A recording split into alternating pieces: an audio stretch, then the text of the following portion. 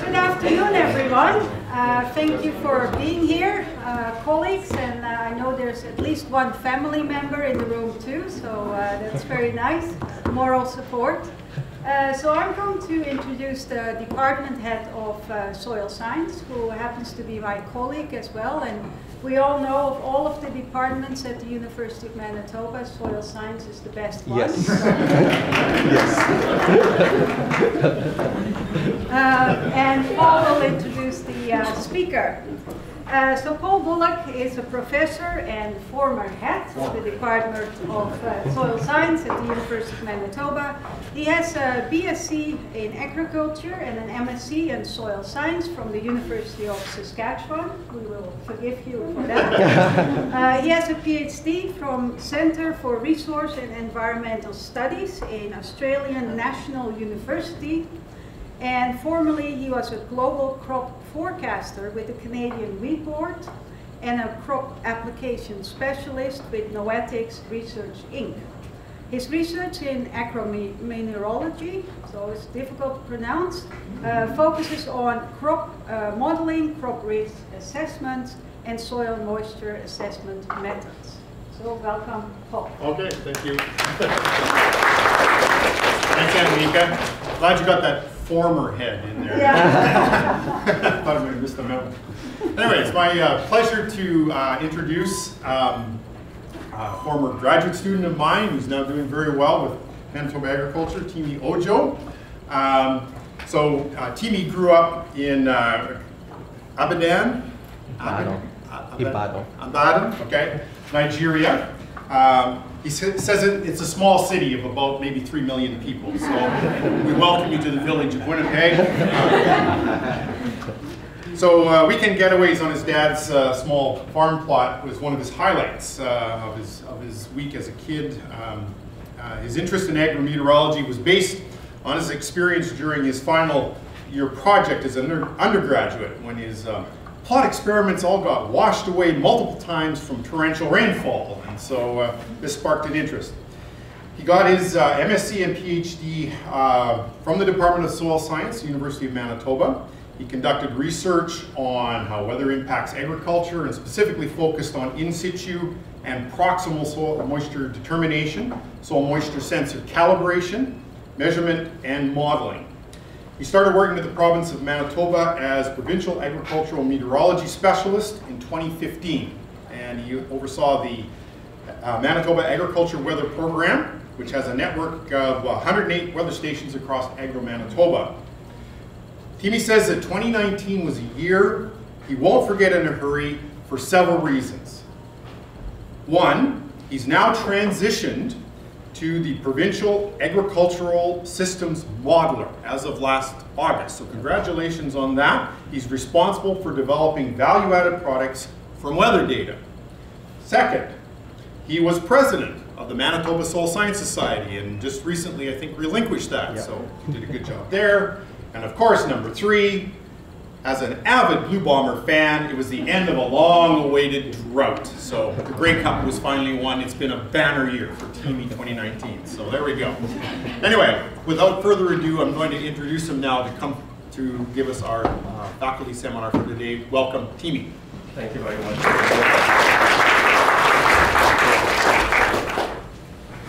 I'll be talking about the forging a new path, and I would quickly just right off the bat, you'll notice that some words are cut off. We were trying to fix it before they started, but I'll try to do the best I can. Anyways, it's interesting to really just again look at the evolution of weather in Manitoba, just so that I can get a quick glance in the room. How many people here have used weather data in the last 5-10 years? Most people, not all. How many people actually have weather affecting the work you do, maybe the study, the research, just anything? Anyone? Not all? Okay, I want to get everyone. How many people here have actually checked the weather forecast in the last 72 hours? Okay, everyone, okay. Because that's the ticket to stay in the room, otherwise, no, you don't have to go out. But suffice to say that weather affects everything we do. So I thought I'll just give a quick background in terms of, weather monitoring is not new. It's something that has been around for quite a while. And, I was doing the research about this as to when did weather monitoring actually start. And again, 3000 BC was actually the earliest writing about weather monitoring in India. And again, most of what we've seen didn't happen far out here. It was actually way out to the east. And then in 600 BC, actually the word that we use for weather monitoring is meteorology. And it actually is a Greek word, and it's a combination of two words, mineral and logical. So meteor simply means, being an expert in Greek that I'm not. Meteor actually means a study of something high in the sky. And logia means the study. So the study of something high in the sky is meteorology. And in 600 BC was actually the recorded first public forecast on record. And it was based on advising farmers in Greece in terms of the upcoming growing season. And then fast forward to around 200 BC, that was the first the first invention of hygrometers, and this was in China actually. And then again, it was to advise Chinese farmers on what to expect in terms of the weather for the upcoming growing season. In 1441 was the first standardized rain gauge. And note the word standardized because over the centuries, there's been different buckets and different systems to monitor rainfall. But the first standardized rain gauge was actually out of Korea. And it was just a small rain gauge bucket, about 32 centimeters height and 15 centimeter in diameter. And that's standardized, and that became the standard for monitoring rain at the time. Over the course of the next 2 centuries, the 1600s is actually what we consider as the start of the modern science, with folks like Isaac Newton doing amazing research. And in 1714, this is very critical because this was actually the first year in which we had the first reliable thermometer, so monitoring temperature. And this was done by no other person than Daniel Fahrenheit. And again, moving forward, 1871. 1871 was what we know currently as Environment and Climate Change Canada, actually started as the Canadian Meteorological Services in 1871. Before then, there has been, I would say, some weather monitoring happening in Canada. There was the Toronto Observatory that started in 1839, but this was the first, I would say, government initiative in terms of monitoring the weather in Canada. Here in Manitoba, though, the first Manitoba Weather Service actually started just before the turn of the century in 1899, and this was the first across the prairies. So after Manitoba, we had Saskatchewan and Alberta starting off much later. So I know Paul went to University of Saskatchewan, that's okay, but Manitoba is always the first. I just have to say that, So 4 years after was when Saskatchewan and Alberta actually started their weather monitoring service. And then in 1960 was actually the first successful launch of a satellite dedicated to checking the weather. And it was the Trios 1 launched in 1960. It only was, it orbited for about 78 days, but sent thousands of images. Today we use tons of satellite for weather monitoring, but Trios was actually, I would say, the very first one launched by NASA in 1960. In the 1990s, the federal government were doing such a great job with weather monitoring that the provinces felt, we need to have a piece of the pie. So the provinces, Alberta, Manitoba, and quite a few other provinces actually started having provincial agrometeorology stations across Canada. So this is just to give you a generic look of the history of weather monitoring and how it has evolved over the centuries. Now, this location is very critical. It's a very good location for only one reason. Because in 1872, this was somewhere in this red box. Now, we don't know exactly where because the GPS coordinates at the time, if there was one, but the GPS coordinates we have now only gave us up to 2 decimal places. But we do know that somewhere in this region was where the first weather station, or as I call it, the weather monitoring, because it's not really a station as we have it today, but it would have, the glass mercury and the likes to monitor the minimum temperature at the start of the day and the maximum temperature sometime late afternoon. So this somewhere here, close to the Fox, was where we had the very first weather station in Winnipeg in 1872. Now, the weather station actually ran from 1872 to about 1937, and then moved to the airport where it is currently now. And if, again, for people that were around at the time, anyone? I don't think so. Okay. In 1937 was actually when Trans-Canada Airline actually started, what we know now as Air Canada started as Trans-Canada Airline in 1937. And again, the current airport, because of the need for having weather data, mainly for aviation. So the weather station moved from where it was close to the Fox down to the airport. Now, beyond having a generic look at weather monitoring, how did weather monitoring evolve here in Manitoba? Now, this chart actually shows the number of stations or the number of weather monitoring locations in Manitoba over the last 150 years or so. As I said, the very first one was in Winnipeg, 1872. And this chart shows the number of stations that recorded at least 10 years worth of data. There were some stations or some monitoring location that was only, available for a few years or maybe just for that 1 year. So instead of putting so many of those information, I decided to put the ones that we can actually use for climatological data that has at least 10 years worth of record. Up until 2000. And then between 2001 and 2016, I included locations that had about 5 years worth of record. And you would notice that we did have quite a steep increase between 1941 up until 1981. And that was because after the World War II, most of the soldiers that were coming back, and many people actually discovered, well, we can actually use weather data. And Environment Canada, which is what we call it now, by the time Canadian Weather Services, were actively recruiting volunteers. So again, dairy farmers that are always out, on their farms, or maybe school teachers that are always at their location would simply have, a thermometer to record maximum temperature, minimum temperature, and precipitation. So those were the three data information that we had up until, I would say, in the 50s or so, when we started having more of those automated stations. In 2009, you'd notice, and these are, again, stations that Environment Canada has. As of last year, Environment Canada only has about 40 weather stations and close to 20 volunteer services. So the volunteer services actually declined from about 150 that they had in the 80s and in the 1960s, because again, most of the farmers that were assisting with weather collection, again, due to succession or something like that, they've all maybe, again, moved out of the farm or have passed on. So they don't really have as many stations as they've had in the past. Now, I would want to look at agromineralogy in Manitoba specifically. How have we evolved over the last, I would say, half a century or so?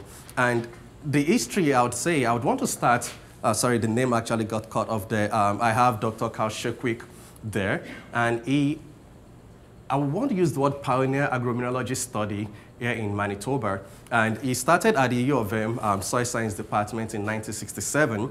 And at the time, he actually had his master's and his grad school as a soil physicist, not as an agromineralogist, as a soil physicist. But when he joined the department in 1967, Dr. Ed Lane, who was the head of the department at the time, told him, well, we've got these tons of data, weather data, and we need someone to do analysis to give us information about, the spring frost and the fall frost, to give us some agromineralogical data out of this information. And Dr. Carl Shekwick said, well, why not? I'm going to try to do that. So he picked up the data, ran some analyses, and actually presented the results in the 1968 Manitoba Soil Science Society. So we just finished the conference just a few weeks ago, but it was really neat to see that, the 63rd annual MSSS that we did actually started with, many of these frontiers that did such an amazing job with, the data that they got. Actually, in a report that Dr. Carl Shekwick wrote, he said that when he got the weather data, he got weather data for just 2 locations, and they came in a box that weighed 20 kilograms for 2 locations. Now, the same data, you can easily just, download it within 10 seconds, pretty much, right?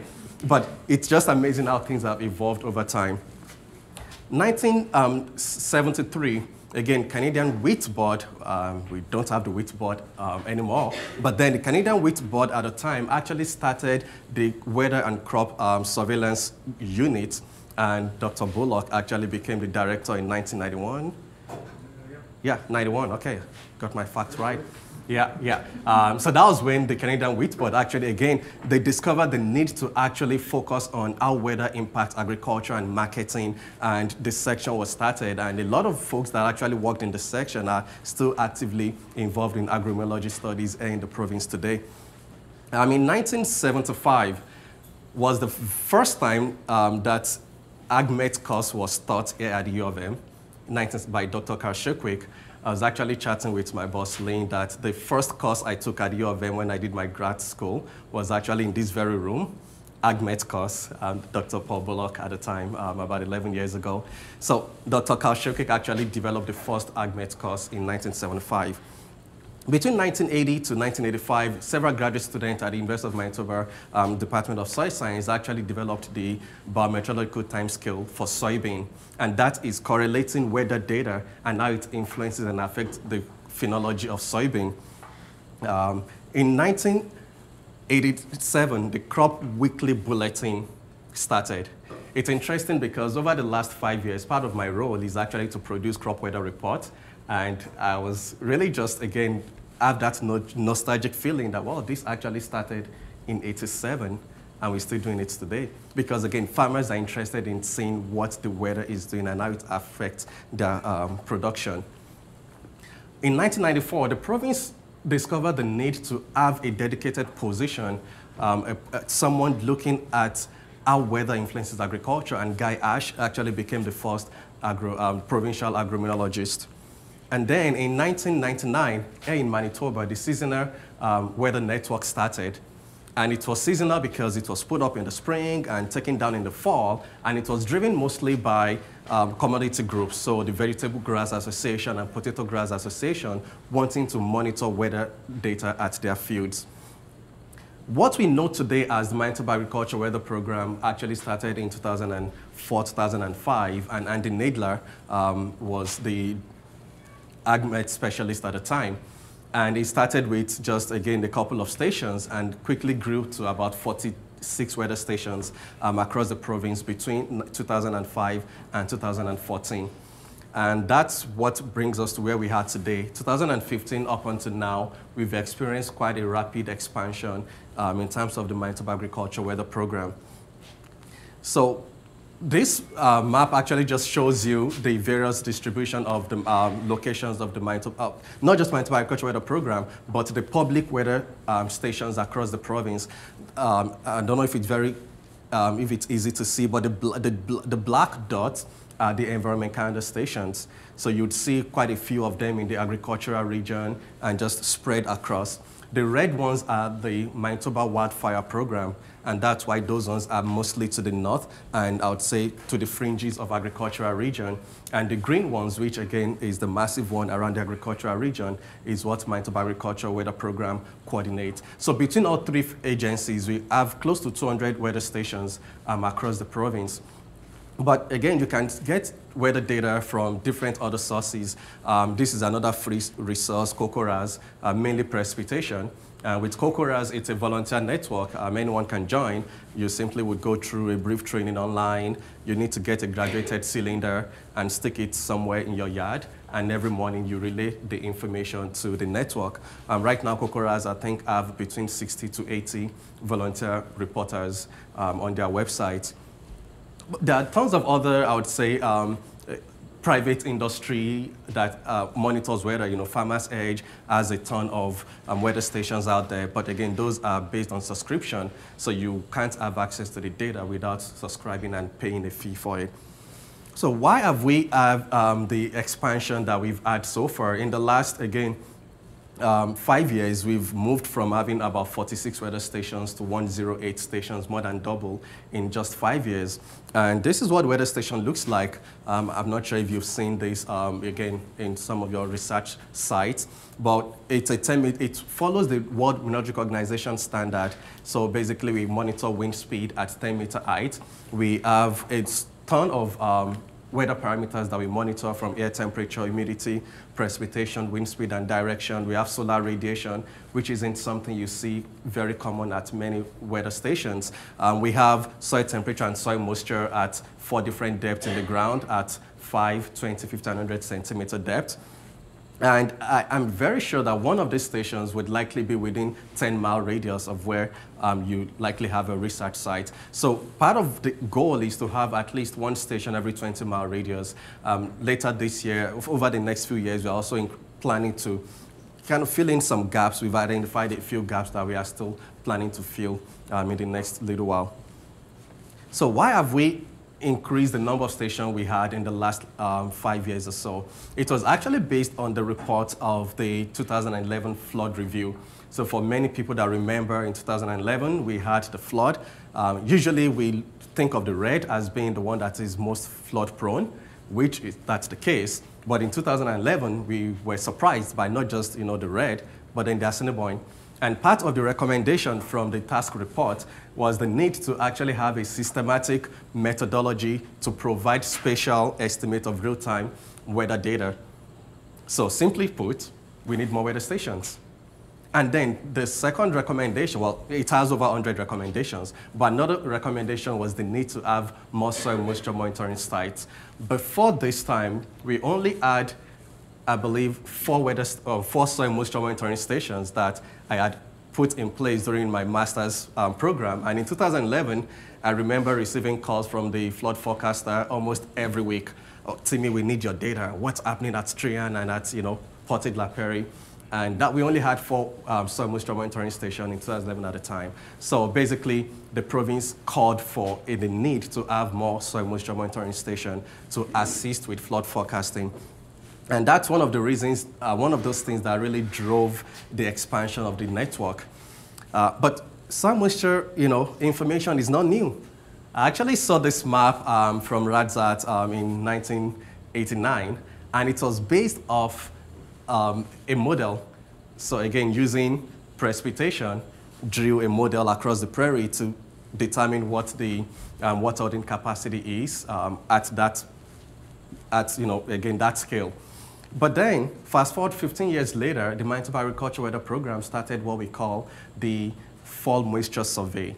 So what this does is we have about 10 to 15 employees go out to various locations across Manitoba, and at the last 2 weeks in October, or the first week in November, depending on when the freeze-up occurs, we would take soil samples to determine what the moisture content is before the soil is frozen, such that it gives us an idea of what to expect in the spring. Now, we did this between 2004 up until 2018, and last year was the first time that we did not do it. So last year in 2019, we went completely automated using the station, the information from the sensor. And in 2018, we actually did both. So 2018, we used the sensor and we used, again, manual labor, as I call it. But then when we correlate the result, it was really just bang on. The advantage of using the sensor is that it tells us exactly, specifically, when the frost occurs, compared to when we were doing the manual sampling, in which it's possible that we took a sample today, and then we think it's going to get frozen next week, but then there's a rain, and it doesn't get frozen.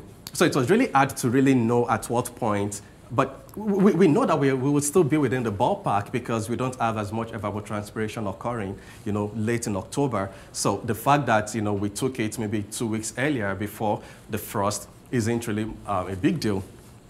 So one of the things that I get asked a lot is, how did we decide on which soil sensor to use? Especially with the last 3 years when things have been really dry. I've had industry and so many people asking, we are looking at monitoring soil moisture. What did you guys do? And I always like to think of what we do in Manitoba Agriculture Weather Program as a synergy between field research and weather monitoring. So field research informing what we do, and we in turn provide data that fuels research. So I see that cyclic relationship occurring. And one of the things we did actually in 2014 was a project that compared 5 different soil moisture probes that are popularly used. So we had the theta probe, the echo, the hydra probe. We had, and those are the 3 prong-braced sensors. And then we also had the line sensors, the multi-depth sensors, the EnviroScan, and the diviner. So what we did in this study was actually to look at which of these sensors are adaptable to the heavy clay soils we have here in Manitoba. Because again, we have tons of these sensors out in the public. So based on the results we got at the time, the hydra probe actually had the best R-square. It's the most commonly used probe in the States, hydra probe, Stevens hydra probe. The 2 line sensors, the diviner and EnviroScan, actually had, quote unquote, the worst R-square. And again, I always like to put the caveat when I present these results, because when we were doing this study, we did actually encounter cracks in the clay. And that's normal. When clays are dry, they crack. And when we took the samples for calibration, we had to avoid the cracks. So the pointing sensors actually were a better representation of the calibration we did compared to the multi-depth sensors. But regardless of what we saw, we noticed that the hydra probe, which is, again, what is most commonly used in the States, actually gave us the worst results pre-calibration. So if you were to take the sensor out of the box and you stick it in the ground or you stick it somewhere to use, at least in heavy clay soil, now again, this research was in heavy clay soil, the hydra probe was the worst. And then the theta probe actually was the best in terms of the root mean square error, gave us less than 3% compared to about 13% that we had in the hydra probe. However, after calibration, the hydra probe was the best. So what this research actually told us, or at least informed us, is that if we're going to do a thorough calibration and you want to be as accurate as possible, then maybe you should consider using the hydra probe. But for a network as big as the size of the, over 100 weather stations, the capacity and ability to actually do a thorough calibration based on the spatial and the geographical distance wasn't really something that we would be able to do. So the next best probe to use for us was the theta probe, and that's what we have across the province right now, again, at less than 3%. Actually, the NASA research, again, that we often reference, I would say the accuracy level they want is 4% root mean square error. So if you have any probe that can give you less than 4%, they consider that as a win. So having the theta probe at just 0.023 was actually really good. Now, most people in the room will be familiar with this. This is a soil texture triangle. Not the Canadian one, though. This is from the States, because the Canadian soil texture triangle is much simpler. We don't like to complicate things, right? Because it's a percentage. So if you know 2 of those of 3 items, you're good to go. So that's why we use the right angle. But that's not the only difference between the 2 textural triangles. The US textural triangle actually has 12 classes, but the Canadian triangle has 13 classes. And what's the difference? Right here, heavy clay. In the States, once you have above 40% clay content, it's all clay, regardless of what it is. Well, except you are the extreme silt or extreme sand.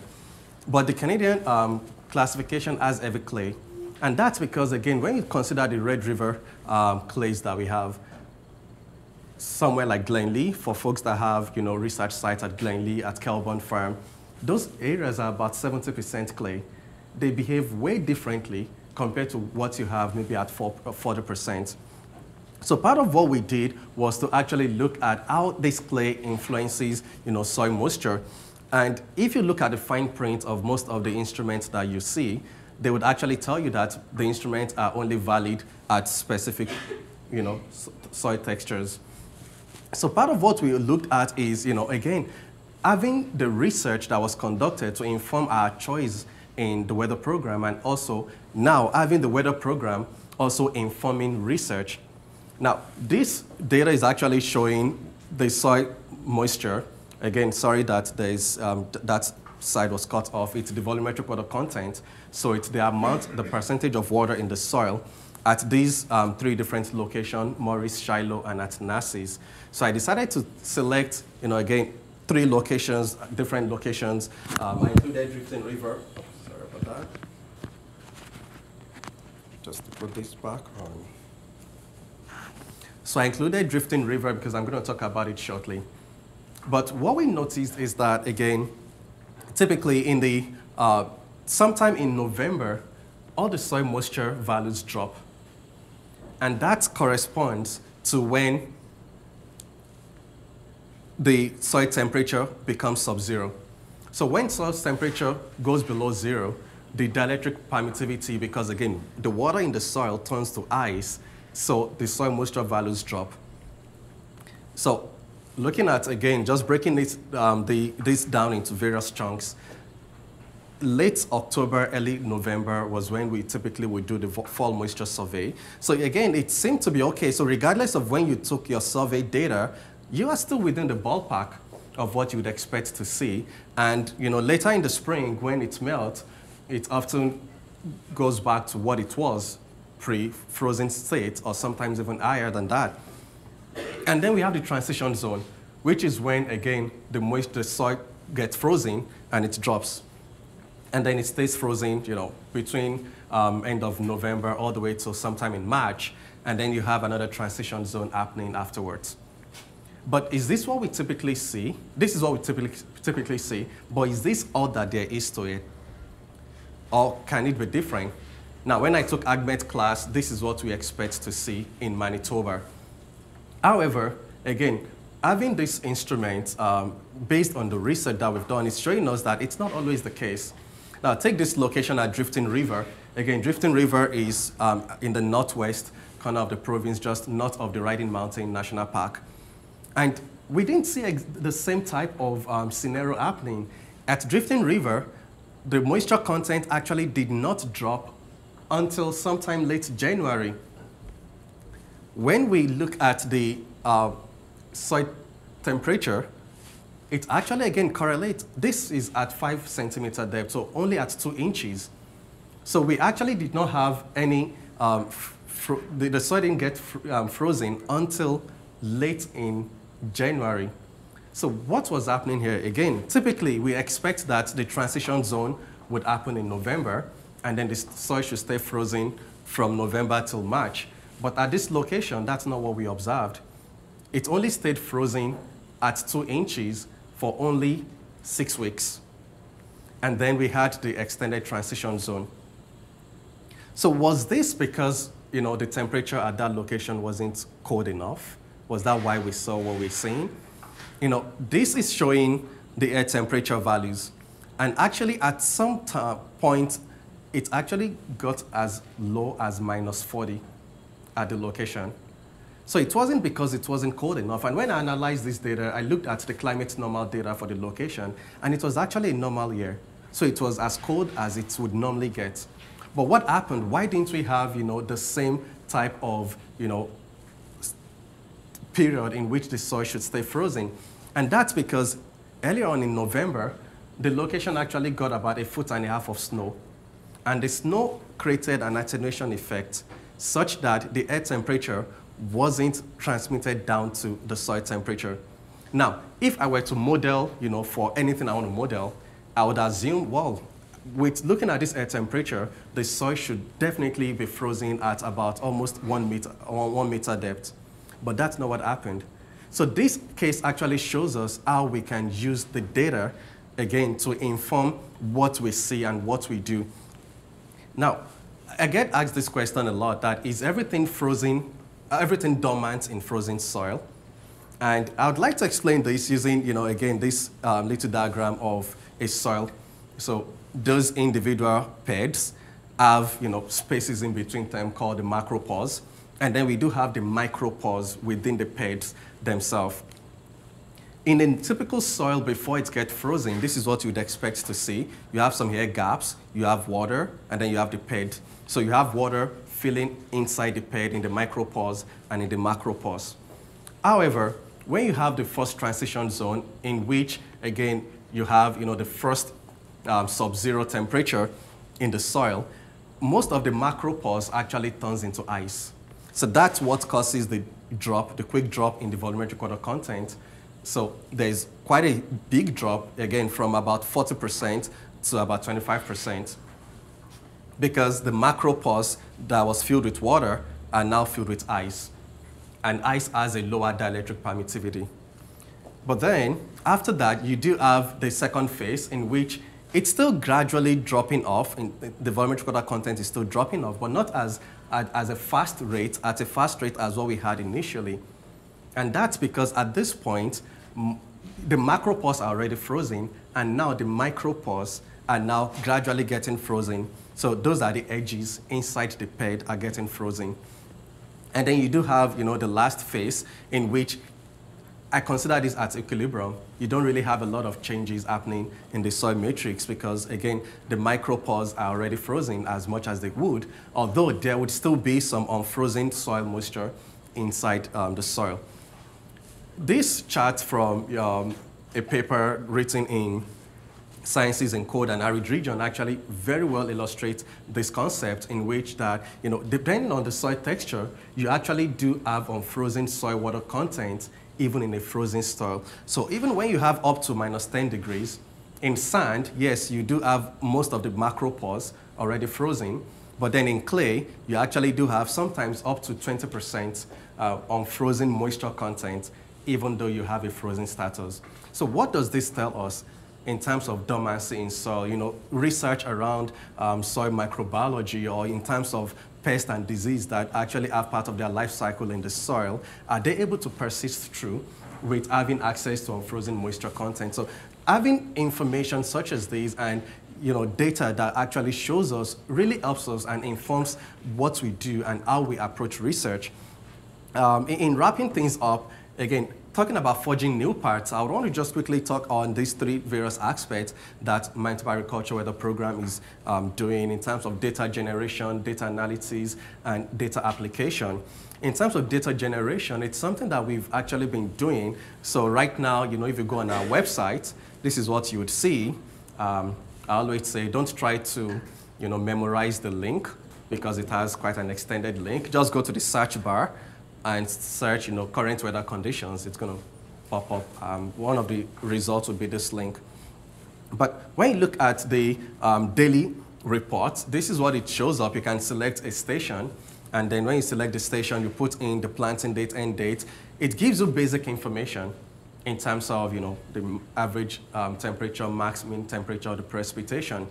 2 years ago, we launched this website. It's a ArcGIS online website because, again, a lot of farmers were telling us they wanted to see what the weather is doing at a generic scale, at a spatial scale. So with this, you are able to see what is happening at all our stations in a glance. This page updates every hour, and you can see, again, the precipitation, wind speed, and so much information, again, updating every hour. Something that we're working on currently that, again, we actually need testers to help us with the beta testing. This is still in beta phase, and it will be launched in another few months, we hope. But this is a joint initiative between Manitoba Agriculture Weather Program and Manitoba Infrastructure.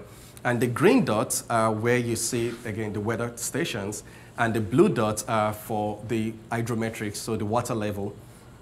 So basically, I'm actually going to play, there's a small 1-minute video that actually just shows what this page does. So you can zoom into any specific location. In this case, I've zoomed into Woodlands and selected the location at Woodlands, which is just north of Winnipeg. And you can actually, again, at Woodlands, select, you can export all the data available, or you can select the last 7 days if you want. We also have various different parameters. We are, again, continuing to build more and more information into this database. But you can, again, chart. You can select the parameter of interest. Right here, I've selected air temperature, and you can chart it. So this shows the air temperature over the last 24 hours, and when I created this on Monday. But then, if you're interested in all the data, you don't have to, you can select daily, monthly, annually, depending on the temporal frequency that you are interested in. I've selected the all data. So currently, we've loaded data up from 2018. Again, over time, we'll keep loading the data since the station started. Woodlands actually was installed, I believe, 2011. So we have data up on 2011. So this shows you the data that we have at that location. And you can, again, just select a particular location of time of interest. So you can zoom in to see what is happening at any specific day.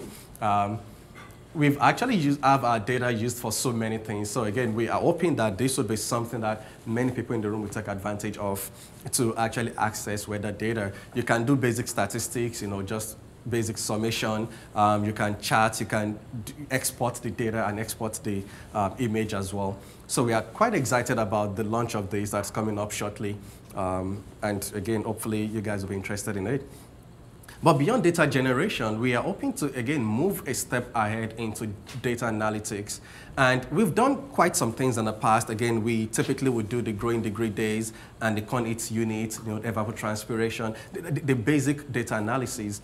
But we are hoping to, again, with the amount of data we generate, we feel there's nothing stopping us from actually, again, using the computing power that we have now, again, with things like Fortran for folks that use PyCharm or maybe Jupyter, whatever you use. But again, we are able to do more, so much more with the data we currently generate. Part of what initiative that we are planning to actually work on is generating nowcast.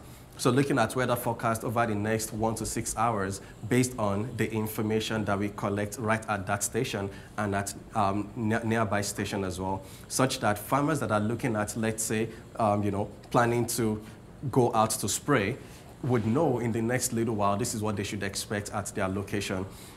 Finally, I'll just touch on a few data application. Again, over the course of my involvement and work with the weather program, we've had such a wide range of data application.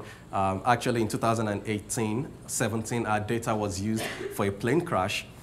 I don't like that it's a plane crash, but I was happy that our station was nearby to provide information on the conditions at the time. So we've had our stations, our data used for so many things. And in the past, I would say we've been quite passive about it. Passive in the sense of we provide the data and we sit back. But right now, we are engaging in research as well.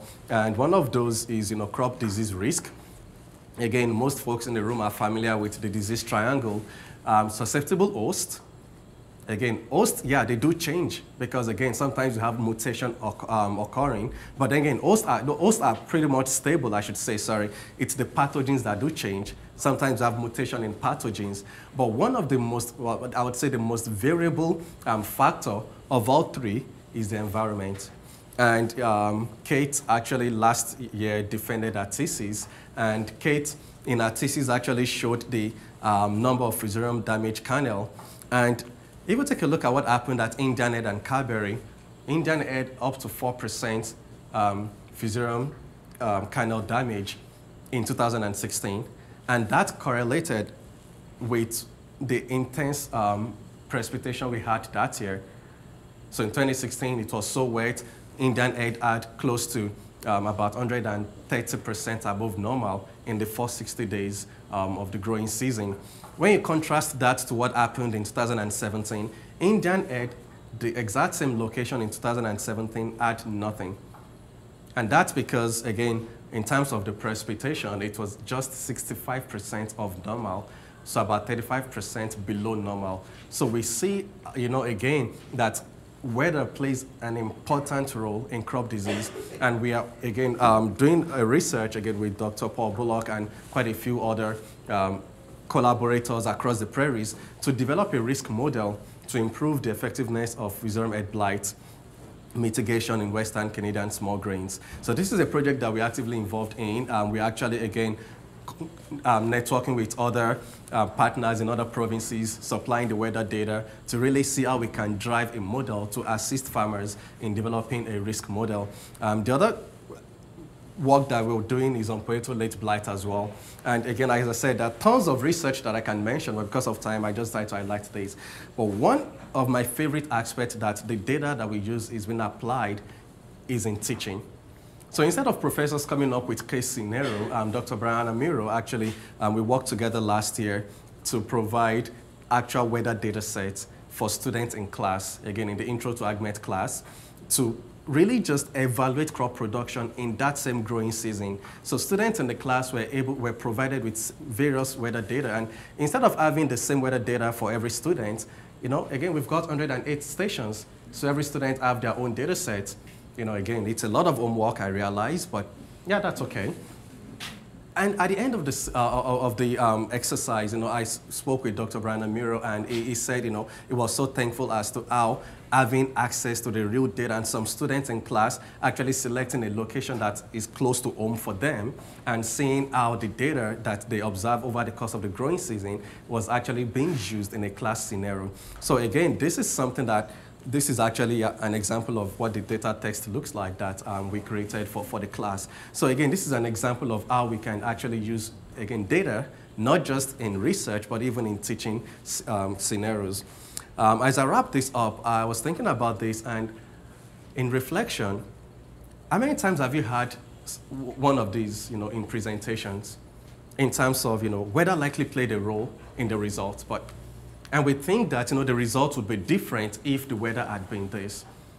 So instead of, looking at those, why don't we proactively, in setting up experimental design, to look at how the information we have, and I'd say, with the weather network that we have in the province, it's such a golden opportunities, and I can't think of any better audience that can take advantage of the data than the people in this room right now. So I would want to encourage you, think about how weather plays a factor in the research you do, in the study you do, and again, let's see if we can engage in a conversation as to how we can provide information that are pertinent to your study.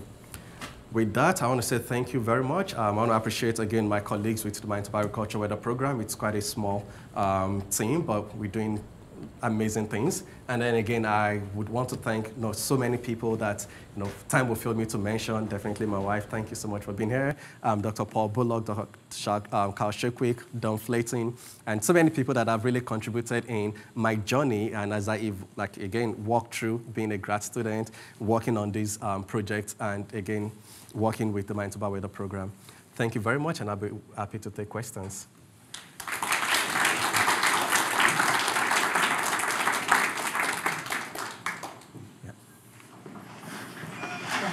Give you presents. Well, that was awesome, very interesting. Yeah, about it. Thank you very much. Thank you very much. Yeah, appreciate that. And Paul's from Okay. Oh, thank you. Yeah, you're welcome. Yeah. He's not going to answer anything now. He's got his gift for me. So Run out. Best of luck. Yeah. Is there questions? Yeah. Thank you very much for that presentation. Okay. Yes. Yeah, good question. So I think you were referring to that. So there's also some commercial things going on right now, weather stations, and you have to pay licenses for that and things. Is the Manitoba government, are they working together with those industries, and can you maybe expand on what you already have by collaborating?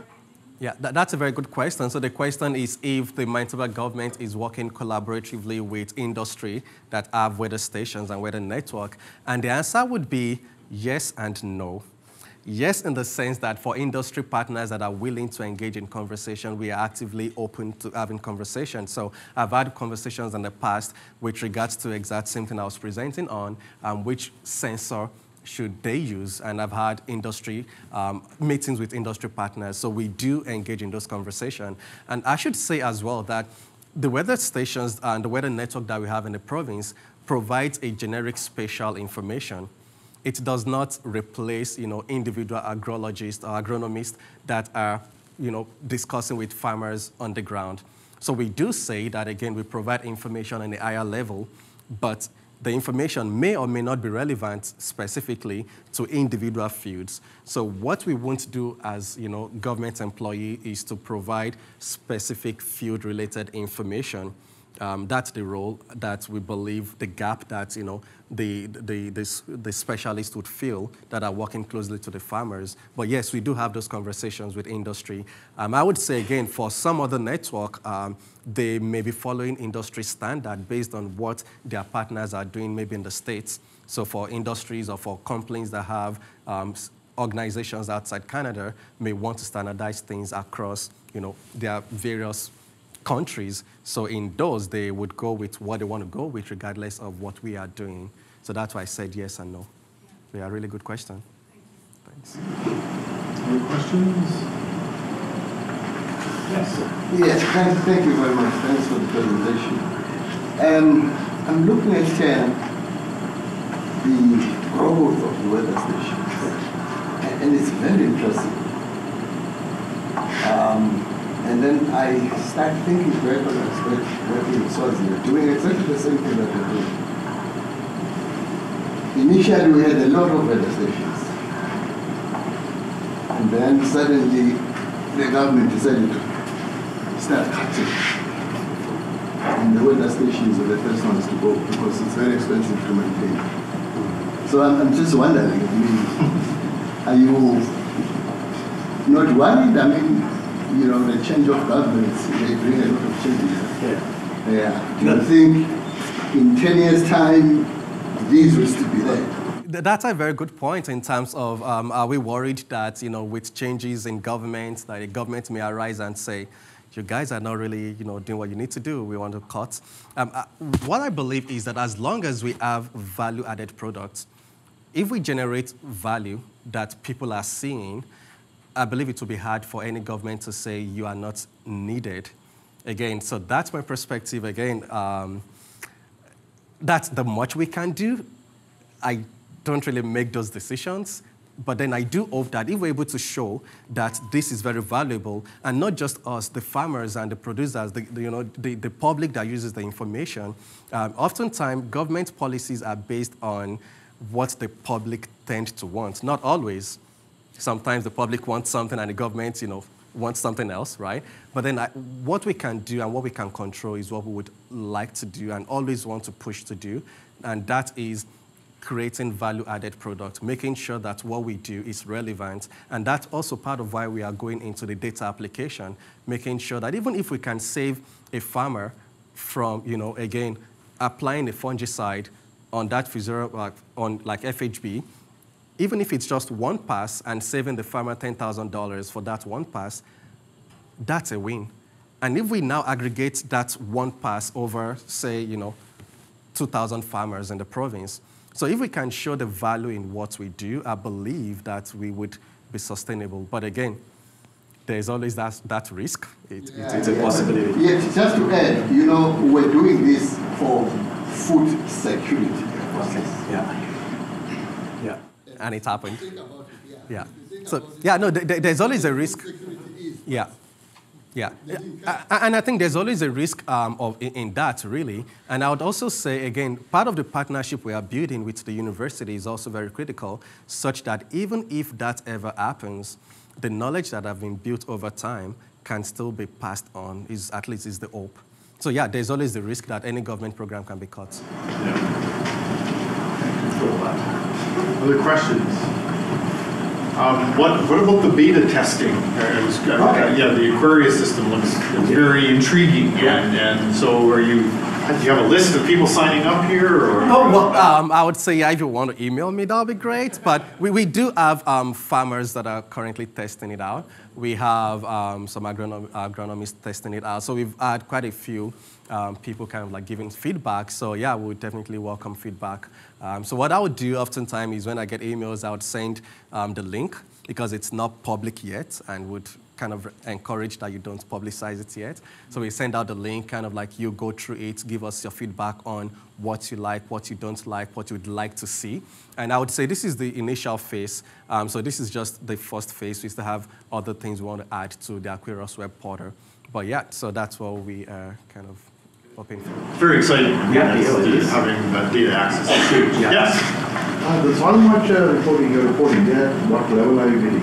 For the soil moisture, so we do 4 depths up to 100 centimeters. So we've got 5, 20, 50, and 100 centimeters. You're not linked with the water level measurements at all? Right now we are not, but that's part of what we are hoping to do with the Aquarius. We are hoping that it's both the weather and the hydrometrics. And then at some point, again, hopefully the groundwater folks would be involved as well, so that we are able to bring... Right now, I would say no. But then we've added the conversation. So they are part of the conversation. Right now, actively it's the water, the stream flow and the weather that is involved in the Aquarius right now. But then the folks with the groundwater section are also involved in the conversation. And again, it's something we are hoping that they would be willing to come on board. And I think they are willing to. There's just, again, some interdepartmental things that need to be worked out. But their networks are not as dense as yours. No, it's not.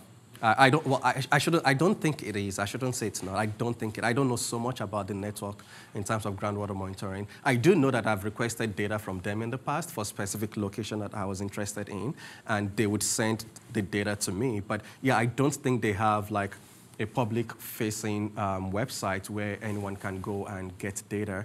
So it would be good to have the groundwater information added to the Aquarius web portal. Hi, thank you for your question. May I know whether you are delivering any projects with insect forecasting or some measuring units of data in some soil for winter, so horizontal temperatures or things on their generation. So I want those type of projects. Okay. Like that. Yeah, so if I understand the question is if we are involved in projects looking at forecasting soil moisture. Oh, insects. Oh, okay, yeah. So we are not involved in forecasting insects necessarily, but I work with a provincial counterpart, John Gavoski, and he is into entomology. So he typically would request data to look at, again, the insect pest population. I don't know specifically how he uses the data, but again, there is limitless opportunities in what we can apply the data to, and that's part of what we're actively looking at in terms of what other, ideas are out there and studies that we can apply some of this data, like again, insects, weed develop, like so many other things that we can do. Currently, we have, a project looking at soil moisture forecast using a Quanti model. Is the other thing we're working on. So we have a few projects on the go, but not on insects specifically right now. So if you have some neat ideas, we can definitely chat over coffee.